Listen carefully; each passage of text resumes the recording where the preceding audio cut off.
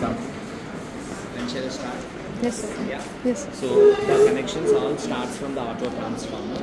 Auto transformer has two terminals. So red is phase and black is neutral. From red, as per the circuit diagram, we do the connections. So from the red at the beginning of the auto transformer, there are two wires coming up. One is going to voltmeter, the other one goes to the ammeter. Here you can see the green wire is going to ammeter and the red one is coming to the voltmeter. The extreme left is the beginning terminal. So from ammeter it is connected to ammeter. From ammeter it is going to wattmeter. So here you can see in the wattmeter you have many connections like M. This is the M terminal. This is L. This is M. Later this is C. This is L. And later this is V actually. All these terminals are V, out of which we connect only one. So from ammeter it comes to M, and from M and C are short circuited like this.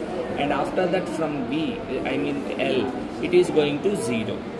0 of the single phase transformer, which we call it as primary. And after that L, here L can be 150, 300 and 600. So we choose 150 because the supply voltage is going to be less. So we took 150 here. The 50 is going to 0. The V is also going to 0 actually. And L is going to 230. So V is going to 0 and L is going to 230.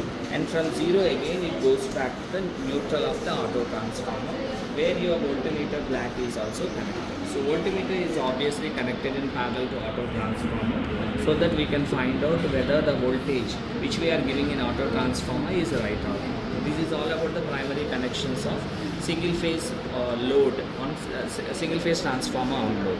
Later we come to the secondary of the connections. It all starts with the ammeter. Here you can see ammeter. There are two green connections, but the beginning, which is extreme left, is connected to 115 as per the circuit diagram. And after that the second terminal will goes to the M. As like primary it goes to the M, and here I can show you MC are being short circuited. And from this one is called as L.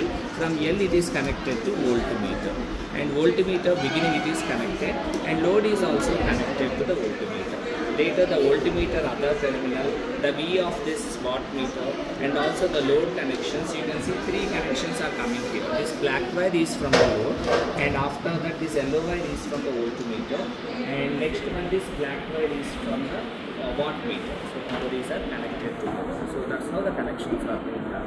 And coming to doing part of the experiment, switch it on, and it's very simple. Like you have to make it to go to you have to give a supply of 230 here. As I connected to 300, you can show the meter here. As I connected to 300, it will be between 110 and 120, because 110 stands for 220, because 150 and 300 are there. So here the scale shows 150, but I connected to 300, so it has to be multiplied twice. So between 120, 110 means it is 220 volts, 220, 120 means 240. So I give a supply of 230 keeping here. So here there will be a question you can show here. So this is 0 now, but you can say like, sir, it is 60 here. Yeah, it will be 60, but sometimes this one will be wrong, the auto transformer.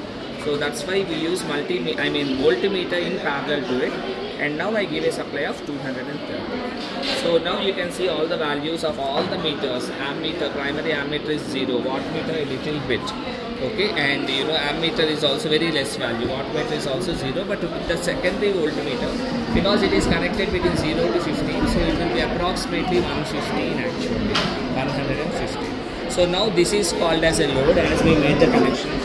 Once you apply the load, so mostly you apply 4 loads. Now you can see the connection. The wattmeter has raised. This is wattmeter 2. This is ammeter 2, I2. This is wattmeter 1, W1. This is ammeter 2, and this is I1. So you get all the values. Note these values. That's all. Only one reading is fine. If your faculty is very specific, you can again decrease another voltage and then take that.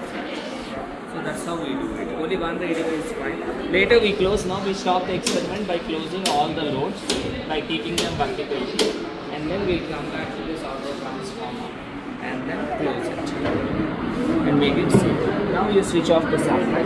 That's all. This completes